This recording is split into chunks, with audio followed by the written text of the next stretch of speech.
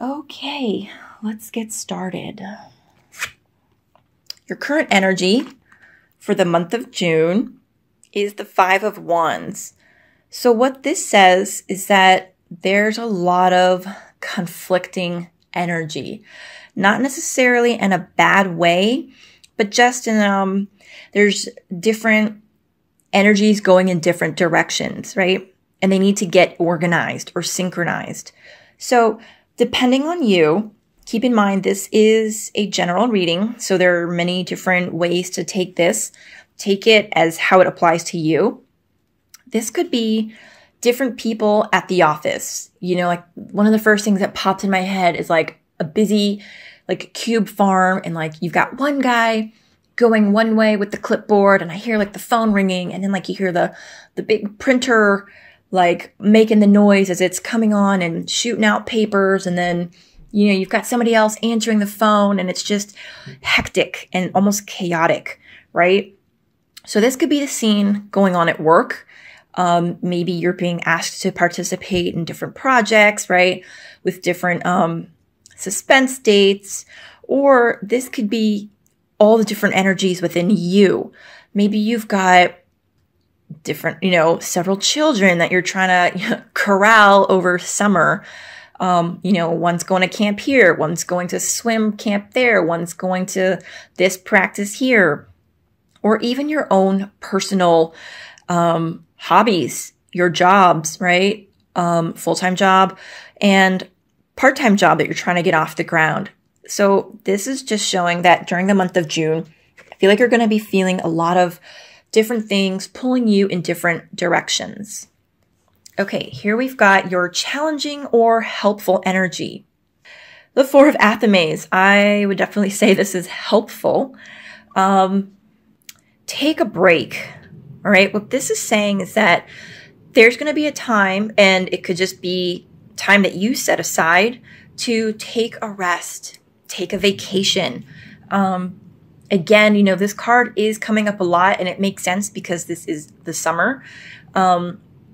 Maybe you are going to be planning a vacation. And if that's the case, then, you don't have to worry about taking, so-and-so to swim camp and then, all the other different things. So just take a break and enjoy the peace and calm and quiet, right? If you're not going to take a vacation, it is just saying to take a rest, take a break, hit the pause button, tell everybody to just be quiet for a bit, but just give yourself some time to decompress. Okay, this is the root of the situation. So this is going to be why you're feeling like that. Okay, here we go. The Page of Athemes. I like this card. So this is a very young energy.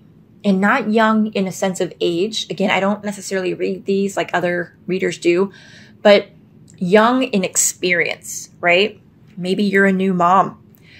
Maybe you've just started a job and they're kind of throwing everything at you. Maybe you just moved to a new town and you're busy trying to join the PTA and, the local, I don't know, welcome wagon. Do they have those? I don't know. But I hope you understand my point. So Athemes is the element of air, right? And that governs intellect, logic, our thoughts, our communication. So this is this is an energy, right? Where I feel like you're very wise, very intelligent. And I feel like the fact that the owl is here, that the full moon is out, and that it's at night, it's just like screaming to me about like experience, wisdom, intuition. I want to say the more feminine energies of receptivity and kind of like, sitting and watching instead of, as opposed to the other aspects. And I'm not saying that this is what you're supposed to do. I'm just saying I feel like, how do I explain it? Okay, this is it. So it's almost as if an adult going back to school, right? So you kind of tend to have more wisdom, more experience. You're more in tune with, you know, the rest of the world, and you're more understanding of how things work and why things work. And that's what I feel like. But even still, with all of that, you're still very new at whatever it is that you're doing. It's some sort of, I'm not sure. Clearly, this is going to apply differently to you. And maybe that's why it's not specific. But that's the root of why you're feeling, I feel like that things are kind of chaotic, right? All right. Here is your past. Now, the reason we go over the past is because it's still got its tendrils on us. Because even though we're always like, meh, whatever, it's done, I don't want to think about that, or, you know, that's done and over with. The past is who we are. It points us to how we got here today, and definitely influences the choices that we make. This is wonderful. The wheel of the year. So having this in the past, however, what I'm going to say is that maybe you guys are kind of on the downward swing of the wheel of the year, right? Whenever this card comes up and it's not in the past, it's indicative of being in a cycle where things are on the upward trajectory, okay? Keep in mind, our lives, the world, the universe, everything is moving in a cycle, right? You have good days, you have bad days, you have good weeks, bad weeks, you know, a good year, a bad year. Everything ebbs and flows, right? And having this in your past position, I want to say maybe things were very, very good, you know, and now I feel like you guys are on almost coming out of that era. Yeah. Okay. It's not a bad thing, clearly. I just feel like, well, let's see what the rest of the spread has to say about this. Okay. This card is your crowning thoughts. So this will be any ideas you've got, things that are on your mind, things you're excited about, things that you're concerned about. Oh, Queen of Wands. Okay. So let me see. So the first thing I think about is being practical. This card kind of urges us to be practical and kind of channel our energy efficiently, right? So if you feel like you're being pulled in a million different directions, then that's definitely going to make sense that you're just trying to prioritize and figure out what's the best way to go about doing things. This card also speaks to us about creative expressions, someone who's kind and confident and nurturing, and also nurtures the creative aspects of whatever it is that's going on. There's an attachment to the home because look, she's like sitting right next door to her house, right by her house. And look how much the home takes up of this picture, right? It covers almost the entire card. Home and family are very, very important. And that is what's governing most of the thoughts in your head. So I feel like whatever decisions you're making, Pisces, I feel like you're really trying to consider what's best for the home, how to, best go about being efficient, and how to be practical. Okay, this card we have here is your immediate future. Again, this is relevant to when you are watching this video as well as to your specific circumstances. Oh, beautiful card. Ace of Chalices. Beautiful, beautiful, beautiful. So, okay, quickly, what I'm going to say is that it is comforting that I feel like the wheel of the year in that upward trajectory, you're still in it. So things probably started on an upswing for you a few weeks or months ago, right? And here in the near future, I feel like things are probably still on the upswing for you. This is a new beginning, and it's just such I just want to say, like, a deliciously beautiful card. Did you guys ever pick honeysuckles when you were little? Right? You pull out that one middle, whatever you call it, and then there's like nectar at the very bottom, and it's so sweet, and they just fill the air with this beautiful fragrance. You always know when there's honeysuckles nearby, and it's just beautiful. Salmon, regeneration, right? They go upstream to have babies, and they are like the symbol of regeneration. The sun is shining, blessing this beginning, and your cup is so full, it is overflowing. This is nothing but beautiful. I absolutely love, love, love this card. So you guys are going to be starting something new, and there's a very big emotional component to it. So that could be a new relationship, a new love, a new job that you love, maybe a new hobby that you love that could eventually turn into a job. It's definitely a new love in your life, but it doesn't have to be a romantic love, okay? Here we go. This next card is your whole attitude about the situation. Yeah, the Page of Wands. So the first thing I think about is responsibility here. Again, this is a younger energy, inexperienced, not necessarily about children. Although it could be that, let me see. So this card is your attitude. It could be, you know, that you're thinking about your children, because in this particular reading, the Queen of Wands is very, you know, very much attached to home and family. And that's why I'm saying this could be, you know, children. However, I think mostly this is about wanting to sit out in the world and kind of try your own hand at whatever it is that you're wanting to do.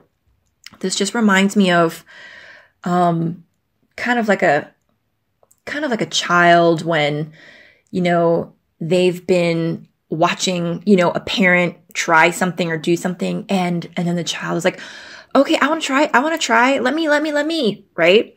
It's because you've been watching, you've been learning, and it just kind of makes me feel like maybe you've been stepping in as assistant manager and helping, or you've been watching how your boss is doing things and you're like, I can do that, right?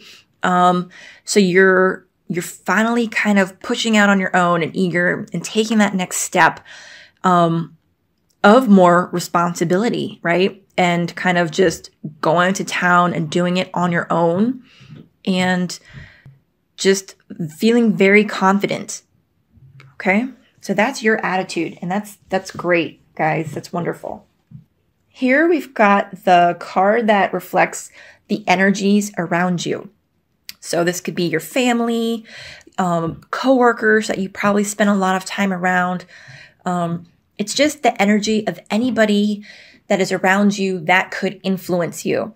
And not necessarily by words and telling you what to do, but more along the lines of their energy. And being Pisces, you guys are super, is it empathetic, sensitive, right? You guys are super psychic, and you would pick up on these energies, definitely. So that's why it's good to know what the energies are around you. Yeah, see? Here we go. The Three of Athames. So this card is about having to make an agonizing decision, about making a choice. Clearly, like, should I stay in this dilapidated house that at one point was probably beautiful, or do I try and go somewhere else and find something that suits my needs even better, right? So the choice isn't as simple as, do I leave this crappy house and find something better? But maybe this is where her family, you know, lived in for generations. And maybe this is where she had her children. And maybe this is where, you know, her and her husband got married, and it's been handed down, you know, through the ages.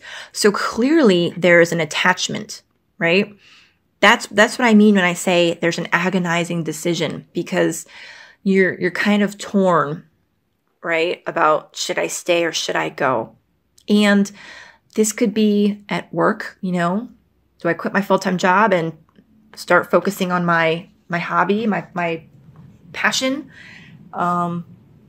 It could be in a relationship, right? Do I put myself back out there even though I've been hurt a million times? Do I take that gamble on that new whatever? But the point is the energy around you is, I feel like people might be giving you an option or an ultimatum, or saying, hey, do you want to, right? Either that, or they're recognizing that you're feeling that way. But either way, that's the energy that is influencing you and having some sort of impact on you. Okay, this card is what you need to keep in mind. This is something that you're not aware of. And it could be like hidden information, and it's not necessarily hidden from you to be dark or negative, but it's hidden from you just because you're not aware of it. That's all. Okay, Pisces, this card is about a balance of sort. It's the Six of Pentacles, and here we've got a woman who is rather well off, right? To the point where she's received enough that she can then in turn share some of that abundance and to be generous.